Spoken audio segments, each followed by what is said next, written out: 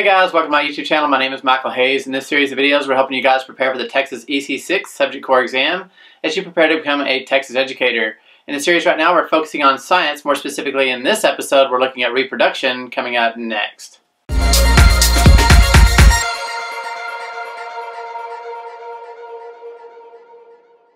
Okay, if this is the first episode you've seen in this series and would like to check out my past or future episodes, you can click on this YouTube card here in the corner. That will take you to my playlist.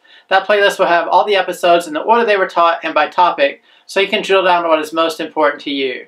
Now, if you cannot see the YouTube card that I pointed to, you can check the description below. I will have it linked there as well. And I'll have additional resources such as the Big Yellow Book. I mention this in almost all my videos. It is one that comes highly recommended by people who have passed the EC-6 exam in their first or second attempt. Now, I use it all the time in helping to guide and direct my content in these videos, and I have no connection at all with the author or publisher, but I have so much faith that if you buy it, you'll be more successful. So please look at the description for more details. Now, before we start today's lesson, I want to first shout out to Jennifer Majors. She actually commented a few weeks ago on one of my videos how she was using my content to help prepare for her exam. And she took the time to come back in my last video to let me know she passed all the areas of her exam, and science was the highest scored area. So thank you, Jennifer, so much for your support. Congratulations on passing your exam. I hope you land the perfect job for this next school year, and I wish you all the luck as you prepare future students for their success. And thank you again for coming back and letting me know how you did. And so for the rest of you guys, if you're enjoying these videos, if these are helping you out, please show your support by giving me a thumbs up below. And also, don't forget to subscribe and hit that notification bell to alert you of upcoming videos. I would really appreciate that.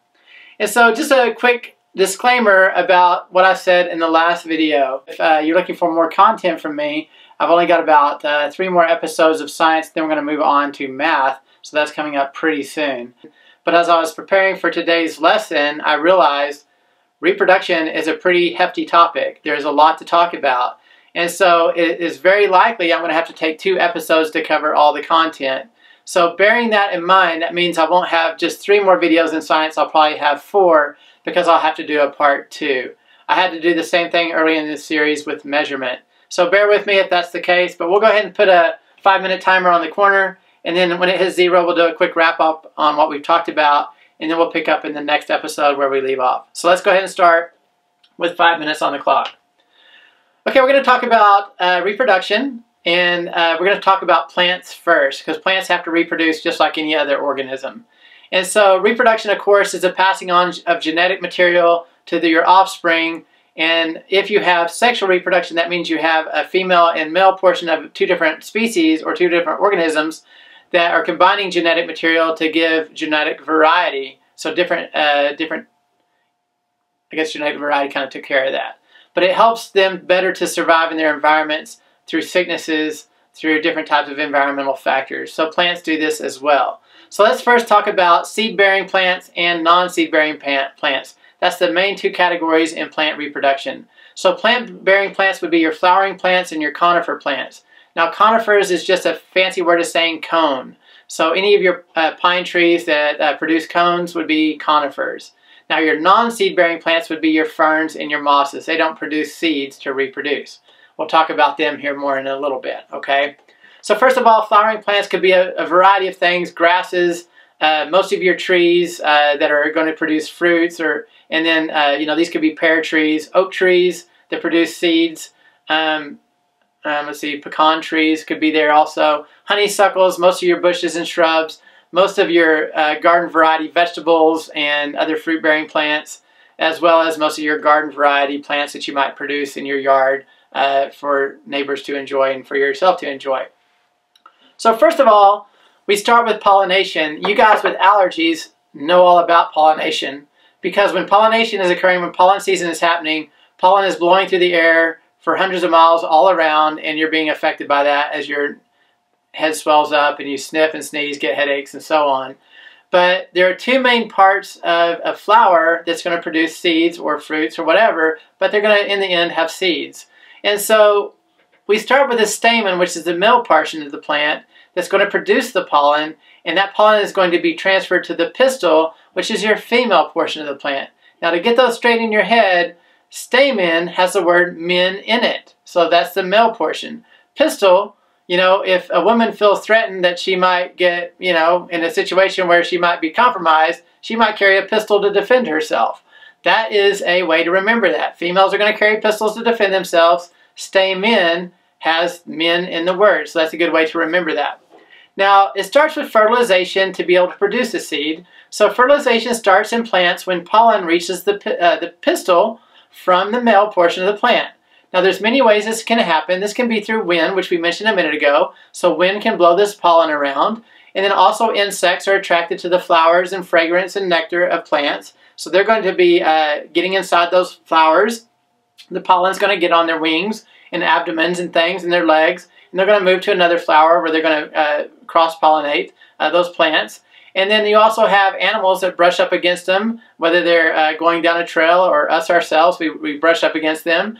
And then that pollen transfers from one plant to the other. Now, one thing you also need to remember is a lot of plants have both female and male portions on the same plant. So they can pollinate themselves. Now, when we talk about that, that would be kind of asexual, wouldn't it? That means the genetic variety doesn't change from the same plant to the same plant. So the offspring in that plant would be identical to that one. Okay? So it kind of makes sense. Now, kind of looking at my notes here, when we look at fertilization, so when the pollen reaches the pistil from the stamen, okay, this thin tube is going to grow down from the pistil, and it's going to reach the ovary because it recognizes that it has a pollen that it needs to, you know, get to the ovary, and that ovary is going to send the sperm of that pollen into the plant where it combines with the egg. Okay, and so that's pretty much the nuts and bolts of that. Now, you need to know the other parts of the plant that are the reproductive parts. So you have the sepals. Now, you recognize the sepals on most rosebuds if you buy flowers, and you see the green portion of the plant around the actual bud. That's going to be your sepal. It's going to protect the flowering part of the plant until it blooms. And then you have, of course, the stamen, which is the male portion. Then you have the pistil, which is the female portion. The ovary, which is going to contain the seeds that form. And then you have the petals, of course, which surround the flowering part of the plant that help to attract insects and other organisms. That's the part that looks most attractive. And then basically the pistil contains the eggs. The ovary is where the seed forms for the plant to reproduce in the end. Now, conifers, your cone-bearing plants, are going to have male and female cones. We'll finish with this little topic real quickly. So you can have male and female cones even on the same plant. So the male cones are going to produce the pollen, and that pollen will transfer to the female cones. Well, those female cones will produce the seeds themselves, so that when those cones drop off, they could actually be carried away in a flood, or they could be drawn downhill on a mountaintop, where those cones will release their seeds later and produce another tree if they germinate. Now, some cones, by the way, this is kind of an interesting fact, some of your redwood and sequoia cones will not actually open until they've been exposed to fire. And then fire actually causes those, so wildfires are actually a good thing in some environments, and they cause those cones to open up and produce the seeds that need to be put into the soil for growth, okay?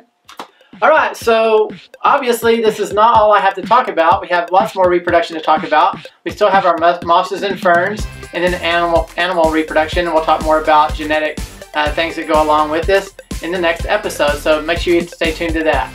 Okay, again, if you enjoy these videos, make sure you show that by a thumbs up for me. Don't forget to subscribe, hit that alert bell for new videos, and then also leave a comment below if there's more I can help you with. Let me know how these videos are helping you out, or just give me a shout out as well, and I'll appreciate all those comments. So again, watch the next episode right after this one, and we'll pick up where we left off from this one.